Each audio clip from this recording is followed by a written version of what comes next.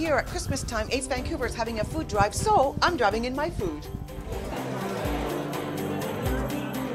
Dr. Julio is a leader in the cure and prevention of AIDS. Can you give us a little bit of words of what today means? Well, you know, today is a very important day. We remember all of those, many of whom actually have contributed greatly to the success that we're seeing today.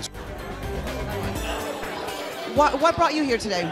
After the dim sum event, I just kept in touch with Mark and Brian, and they asked me to come down to this. So obviously I said yes. I mean, I want to do more and more of this in the future. So hopefully I get to come to cool events like this all the time and help out and, you know, donate my time. Please help AIDS Vancouver fill these grocery shelves. Of course, the drive is on now, but they need food all year round. So please go to aidsvancouver.org.